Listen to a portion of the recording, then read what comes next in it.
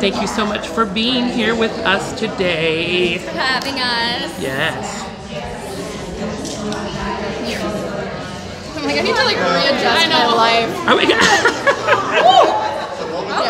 Okay. Thank you so much for being here. If I could have you introduce yourself to our audience and also tell us a little bit about Not Your Daddy's Films. Absolutely. I am Carlye Tamaren. I am one of the co-founders of Not Your Daddy's Films. And I'm Nicole Lipp. Can we talk to you with the camera? I know, wait, that's such a good question though. Of course, you're no, good. Keep you're it good. in. Keep it Keep in. it in. We'll keep it in. I'm so embarrassing. No. What is the answer? Do I talk to you or the camera? You can talk to me. That's fine. Okay, great. Yeah, go for it. Cool. Okay, I'm Nicole Lipp. I'm keeping it really cool and normal at Comic-Con. I'm one of the co-founders of Not Your Daddy's Films. And we are two of the founding daddies of Not Your Daddy's Films, 2 of 5. And Not Your Daddy's Films, how many times can I say it, is a social impact organization dedicated to empowering and educating women and non-binary filmmakers. And we do that through panels, workshops, screenings, a podcast, and more. Yes. I love it. I love it. And now, Carlye, you are a director, an actor, a dancer. Your resume is extensive. Writer, producer, martial artist as well, and a content creator. Oh my God. She does it all. Tell us though, what do you enjoy the most doing? What's your true passion? You know, it's so hard, and I think to speak to that, the reason I've done so many things is because I just follow my passion. Like, if I'm really feeling like, you know, I love a deep dive into something. I've been a dancer my whole life. I found martial arts. I got really into that. I think I'm just like, I love learning about things and digging into that. And also I think part of learning how to be a filmmaker is you have to do everything yourself at first. So that's the reason, once I started writing and directing, I had to edit my own stuff, you know, so all of that, in the end, sort of feeds into each other, but it's just happened that way, and it's hard to pick a favorite thing because I really care about all of it, and I think it all makes me the filmmaker that I am. Understandable. But I think dance is my heart. Dance is my heart. And I think acting is the most fun because I don't have to be there for post-production or pre-production.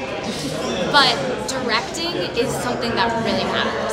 And I think once I found that I had great sensibility for that, I was like, I have to follow this path because something bigger than me is telling me that, like, I gotta take it for the team. You know, like, it's just like, it makes me like warm and fuzzy in here. I'm just like, I care about it, and I know that it's important for us to keep being directors and being in positions of power to change, to make any change. For sure. And to tell our own stories. I think, so I'm a director, I'm a recovering actor, clearly. I'm no longer very comfortable on this side of the camera. You're doing great. Thank you. You are a natural. Yeah. Okay, keep it coming. Words of affirmation. I love it. I spent my whole life doing a lot of different things. I was a child actor.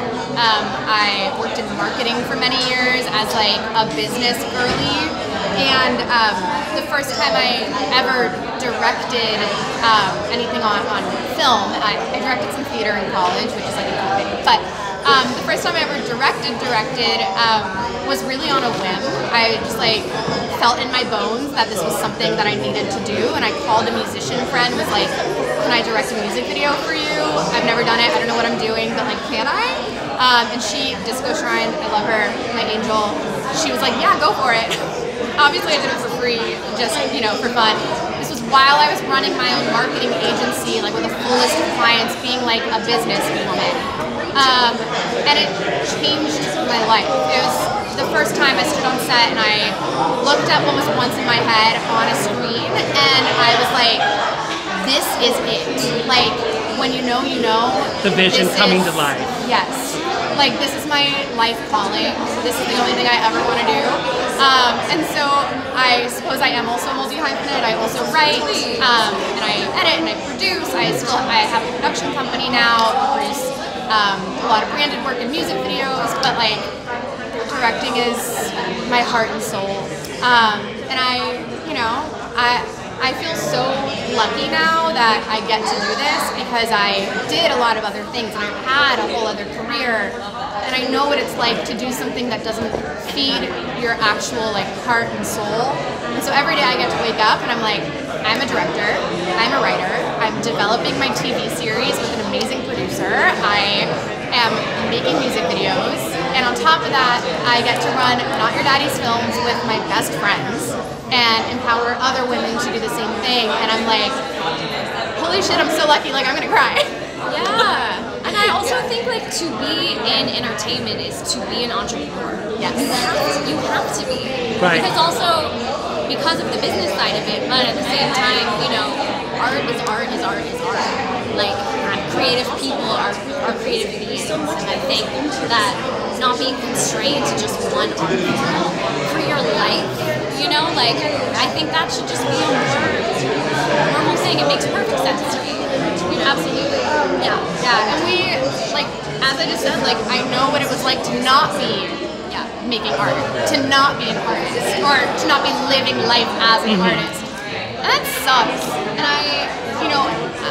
now, like, I've talked to so many younger girls, like recent graduates, who have been like, oh, I really think I want to do something in entertainment or in film, but I don't really know where to begin, so I got this job working full-time in an office somewhere doing something, like, normal, and I'm just like, don't.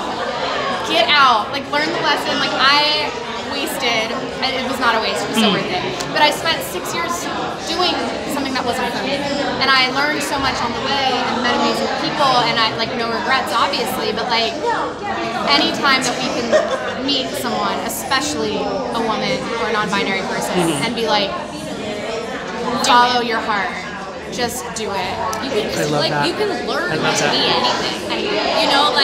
You don't have to. You're not born a director. I don't know. But if you learn the techniques, the technicalities, the details, you learn about the history and about the people making stuff. Like, you can learn how to be a director. And so, like, let's go. I love that so much. Yeah, and it's also like, any win for a woman is a win in my eyes, and like, we need more women, more non-binary people, more people of color, more queer people telling their own stories. Yes. I'm sick and tired of, I'm gonna be nice, and I'm just sick and tired of that not being the case. I'm sick and tired. I'm sick and tired of that not being the case. That's all. That is the soundbite right here. That was actually my next question for you, was what advice do you have for those who are coming in, for women, for non-binary, LGBTQ+, but I mean, you pretty much answered that question right there. Yeah. For, do you have anything else you'd like to add with that? I mean, that's amazing.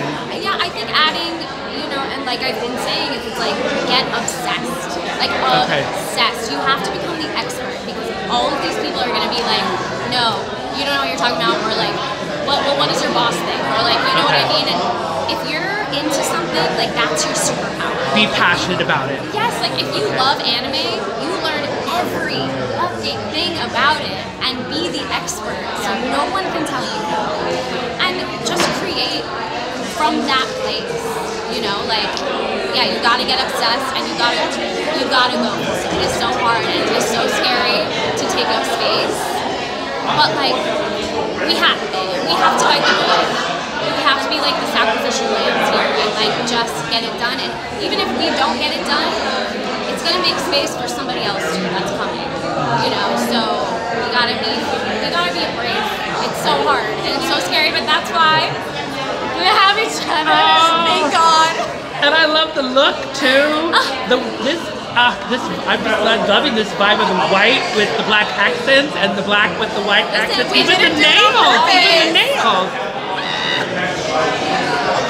We didn't do it It's on purpose. a vibe. Oh my God. Well, okay. I mean, we did it on purpose. Okay. We are directors, and we made these choices.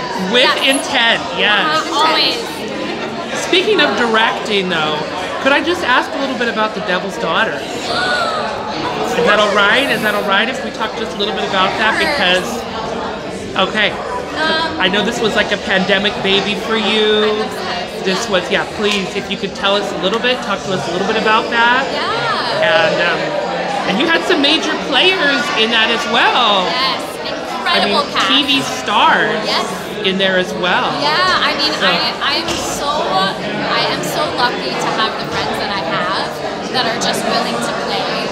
And it was such a time, I think, where I built this story because we were so desperate to have fun in a time that was so dark.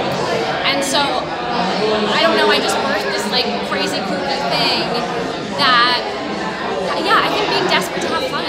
And everybody was on board, which was incredible. They're so talented. And I got those friends because I've just been here a long time. I've been in LA for 10 years. And I think it sometimes just takes time. And that is so hard to be patient for that. But those people I came up with, we knew each other before we had done anything. So it's so fun then to at least have a little bit of a platform to make stuff, and then people might see it actually. And then, yeah, it was such a joy to get to make. It's musical, it's got action, it's crazy. And so good, go watch it. But I'm working on a feature for it. Ah, okay. So it's absolutely something that I think was my first big foray into a short film with a little bit of money behind it. Still, it could have used so much more money, but I did what I could with what I had into making something that looks more polished. And now I have learned so much about filmmaking since then that I'm really excited to be able to take that and hopefully shape it into something even bigger. And you wrote this, you directed this, everything. Yeah, everything. Amazing. I wrote Amazing. the music for it with my brother. Oh wow, who's a musician, okay. Sang the songs for it. Okay. It sort of honestly was just a mix of everything that I love. I come from dance, musical theater world, so I was like, well, I want to dance, and I want to do martial arts, and I want to sing, and I want to be with my friends, and I want to be silly. I did my own stunts, but I just wanted to be like the goofy version of myself, and I also think I created it not just for myself, but because I'm an actor, and I was like, God, what would I dream to play? And this was like early days, like probably I think before Deadpool really like became big, you know. And I was like, well, why aren't there? I think it had come out. Like, there wasn't at the time any comedy and action combination for women. And I'm like, okay, I look serious, but I am just not, you know, and nobody lets me do it, so I'm gonna have to make it for myself. And I found that all of my friends are like that, you know, all of the women that I know, I mean, everyone that I know, like, we all have this such an unserious side that so rarely gets to come out when it's real. So I think, like, that just taught me, like, I want to keep making things with that sort of idea in mind, you know, like, my God, action films are so serious. Yes. And women have to be so serious or so sexy, but, like, we can be sexy and smart and way smarter than everybody else, you know, and goofy all at the same time. And I love that Deadpool comparison because it's very much so, even with you have like the kind of the counter of the video game counter. So, and I love that the feed my ferret line that Patty Guggenheim has. Patty improvised She's that ridiculous. line. So Patty improvised that line, and it is so. She dies. I give her like a heel to the neck. I know, I've seen it. Yeah. And I literally was like, Patty. I gave her like we did some alts. And I was like, okay, try this. And then I was like, now just try like whatever comes to your head because I trust you. And like Patty and I have been best friends for a long time. She's actually here, and we're about to go see her panel next. But she came through with that line, and let me tell you, I was absolutely gagged. Yes. And this is when it's like hard to be like a director and an actor. I had to keep my shit together. Yes. But this woman just said, "Can somebody feed my ferret?"